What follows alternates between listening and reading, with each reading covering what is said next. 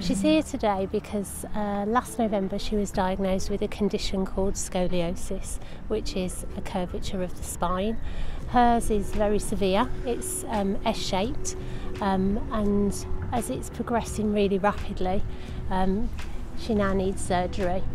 And the surgery that she needs is new treatment that's not unfortunately available on the NHS. So we're having to raise the funds, a massive amount of money privately, so that we can give Amelia a future that's going to means that she's pain-free, she's active, and she's an avid footballer herself. So we're hoping that Amelia can continue to play football after the operation.